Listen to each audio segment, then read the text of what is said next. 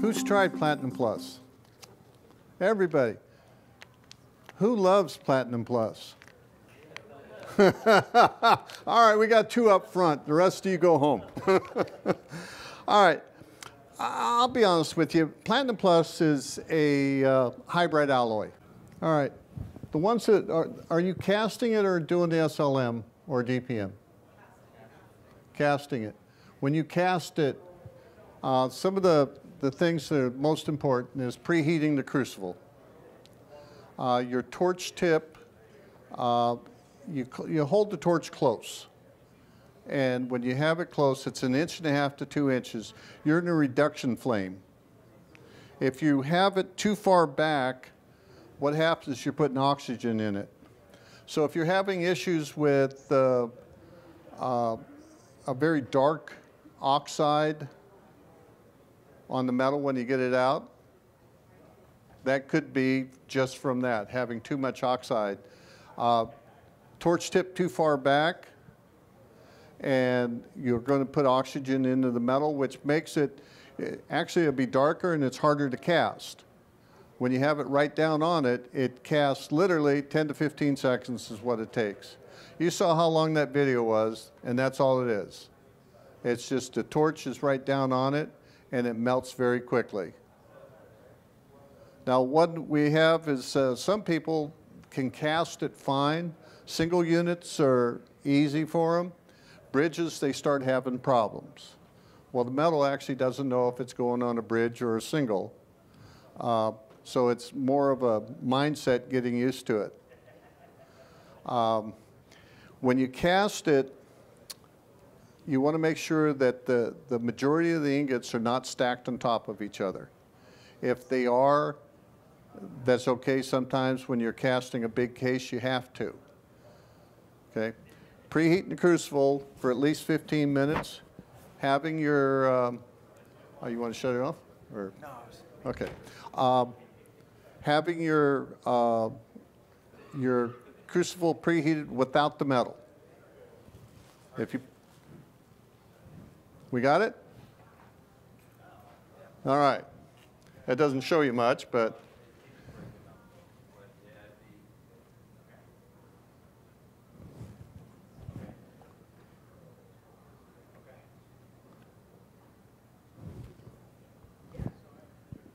All right, give you something to look at. It's a crosscut carbide.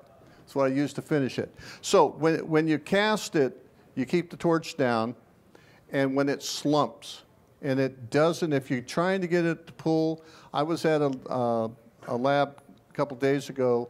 He says, well, when it slumps, I'm shaking it. You don't want to shake it. When it slumps, it slumps. You don't shake it. When you shake it, you're actually producing more of an oxide. You get a layer, and the more you shake it, heat and air is what produces oxide. So if you're shaking it, you're producing more oxide because you're putting more metal out into the air.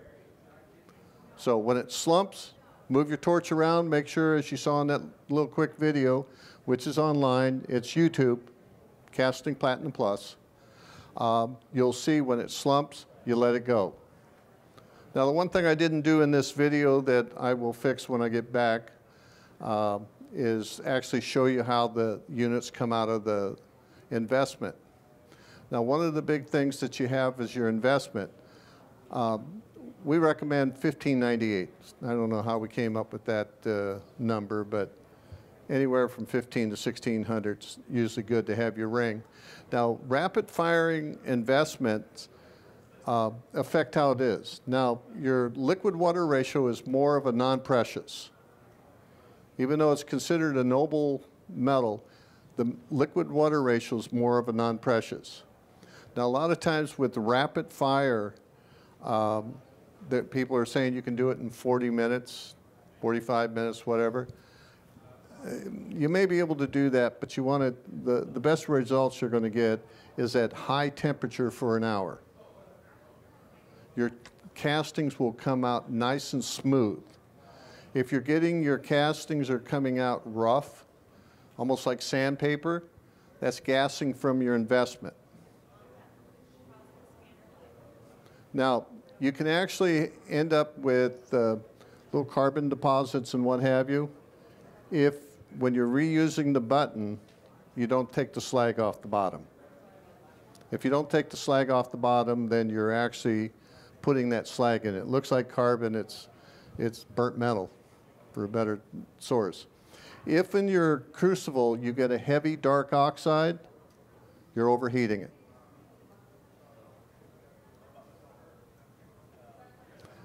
When you take this out, I do a program, it's called, I think you've seen this, Jeff, the one that's lab-induced headaches. Number one lab-induced headache is people divest with a hammer.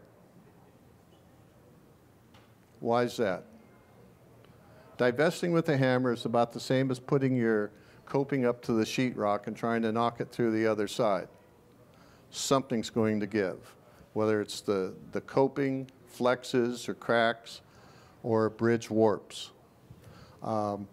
With your investment, you want to make sure that you're using the non-precious settings and you check it. Now, the one thing that I've seen with this metal, and I've actually had more comments on this, is tight fits, because they're using the liquid-water ratio for a noble.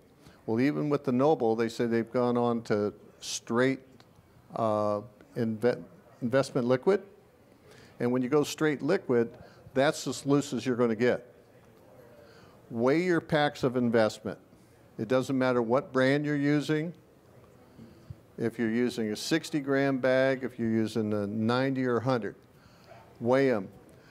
We did ours, and we're having issues with our DPM. Some people were saying that they were tight, loose, whatever. I took 5 bags, laid them up there, and weighed it out of one box. One bag was 10 grams off. You get 10 grams too heavy. So when you mix it, it's a little thick. Your shrinkage rate will not be the same. So your fit won't be right. Okay? Now, with this metal, I've actually, when our beta labs that were testing it, I had one call me up and ask me if they could do bridges. The reason is because it was so soft. They had the casting down pretty good. That's another thing. If you're grinding on it, it's very hard, you may be overheating it. Jeff, how are you guys doing on that? That's what I got to talk to him. My gut's telling me he's overheating it because my gut's telling me he's trying to get it cool. So when you showed us the reason. I'll be there on the 12th. Bought my ticket. I'll be checking tomorrow. Yeah. So that's doing it. We have now changed to a separate individual that we can trust is following. But we got to make sure they understand. Well, perfect. Perfect. So it is. There's, let's face it, anybody know what palladium was yesterday? $27.40. It dropped $40. The day before it was $27.80. Platinum is less than 1,000. So to save money, it's kind of what it is. I mean, it's Paul's working. I know. Well, you know Paul. We're working on another one that's just gold and platinum. And so far, the porcelain I put on, it's been pretty good. But there again, it's gold and platinum, so a little different. With this, I'm going to do I use a medium fine crosscut carbide. When I finish this, I'm using a Mitzi White heatless. And the Mitzi White heatless, not the gray. Let's see if we can see. That's the Mitzi White heatless. All right? They're just the 7/8. They're not the gray ones. If you're using the gray has a bonder on there that will give you bubbles. Yes? So can we do bridges with it? You can do roundhouses. We actually do roundhouses with SLM. We have it out here in one of the pedestals. You can take a look at it. Can you You can cast bridges, you can do anything. The key is getting the casting down, all right? There again, it's a hybrid. And as being a hybrid, you treat it a little differently. And it's getting used to it. How many have used the Noble Crown NF? A couple of you, all right? Did you have a hard time casting that when it came out? When it first came out, yes. All right. This is not different. Instead of palladium, we got platinum. So it's a little bit different material, but you treat it like a non-precious. Can you cast it to UCLA, no. How did I know that question was coming? All right, I'm going to say no, and here's the reason why. When you look at the gold melting range, most UCLAs are made out of 62 or 63% gold. It melts somewhere around 1940 degrees. This stuff melts about 2500 degrees. Now that being said, there was just a couple people in here from Canada that I know and New York that all cast the UCLAs with no problem. I do not knock success. If it works, it works.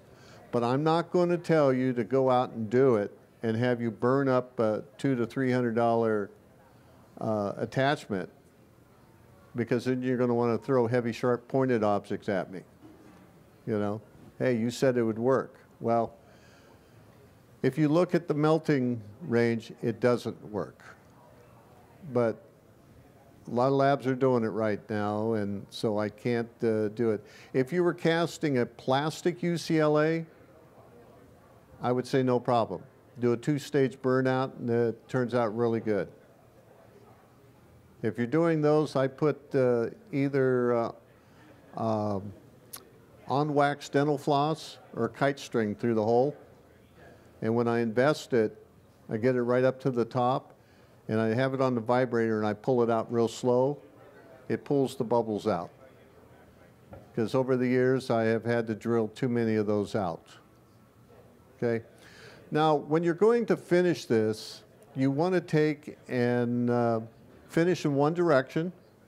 If you're using a stone, I start with the Mitzi White heatless, and then I go over it with a medium fine, whatever shape, doesn't matter, but a medium fine crosscut carbide burr. We get music next door too, so.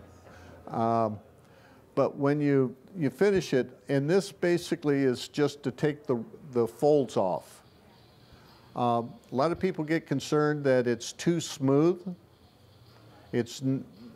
There is no mechanical bond with metal. It's all a chemical bond. So smoother the better. And you just make sure you have no folds in that. So stones and discs rub metal away. Carbides cut it away. Okay? So I'm going to do one real quick here. I got one started. I'll finish that up as soon as I put my zip tie back on. So even with this, I go down right to the margin.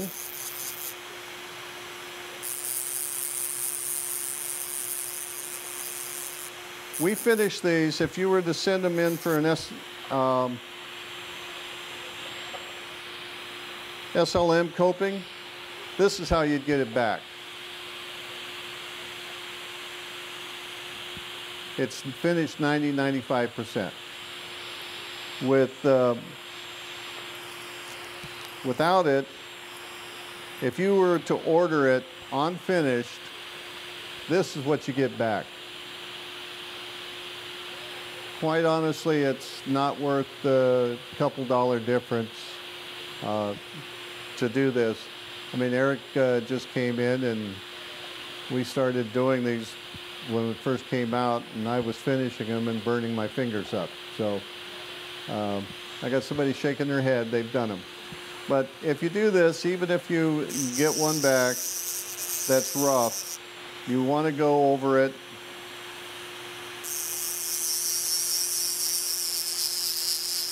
I'm just going to do part of this so you can see what it takes.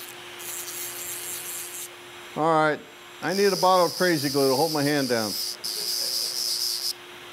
All right, so, see, I got to watch the screen in order to know where I'm at. This is a great camera.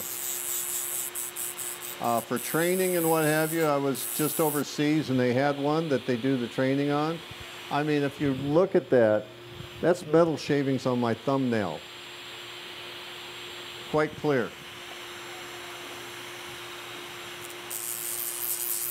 All right, we're just going to go over this real quick.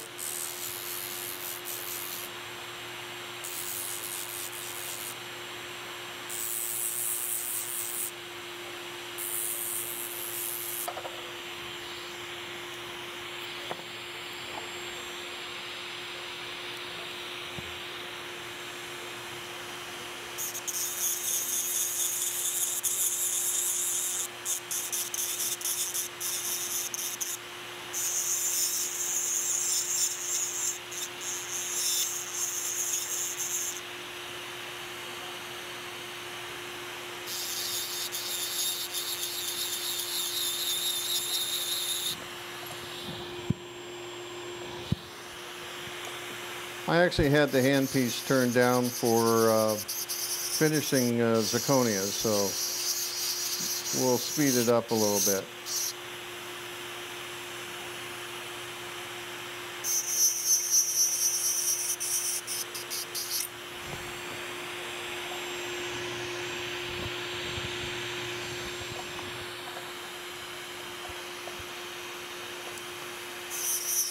Can everybody see how smooth that turns out?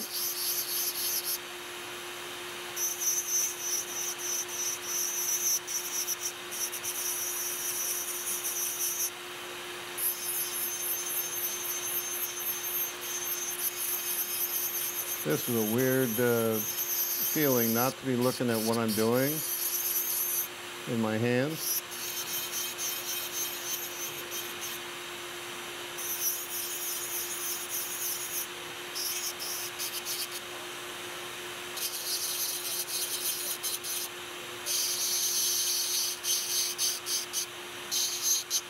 All right, now one thing here, if you look, see that little pit right here at the end of my fingernail?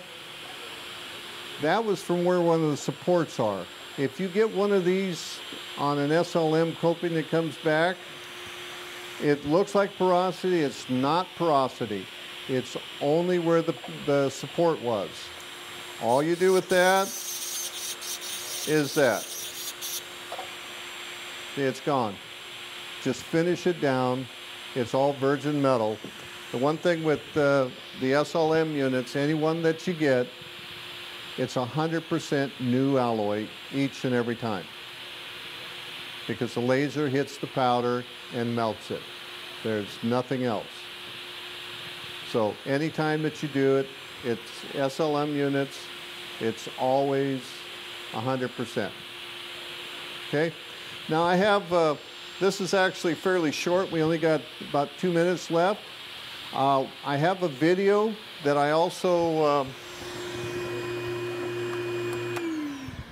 made. It's on opaquing, which is one of the important parts of doing this. You scrub in the opaque, and I've explained this to a lot of people, and when you tell them that you scrub the opaque in, it doesn't quite compute. So I have a video that I made on opaquing, all right? And this is paste opaque. We go through the whole process of how to scrub it in. Okay? Is it on YouTube or Argen's website or YouTube? It will be on the website. Let's see, the boss is there, so I won't tell you now. I made the mistake of using my wrong glass slab. It says Shofu across it. I have a new one that says Argen, so it will have a new video of same process, but I wanted to show you this because if you're working on the Platinum Plus, it's one of the important things that you need to do, okay? If we could run that, I'd appreciate it. Here we are.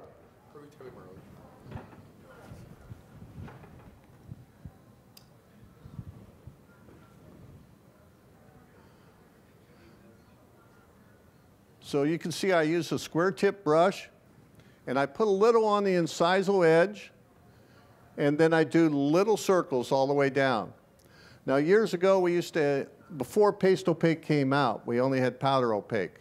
And there was a thing that it was called wetting the metal. And you'd paint the copings with either opaque liquid or distilled water, then opaque over it. And what that did is it helped pull the opaque into the metal, and it didn't dry as soon as it hit it.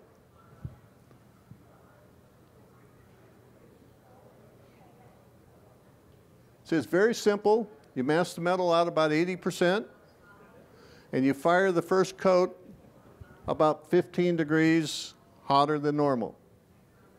You can see, it's just nice to sleep. If you start at the incisal, do little circles down to the margin, you don't get any opaque on the inside. If you get any opaque in the inside, I use Q-tips. One side's damp and one side's dry.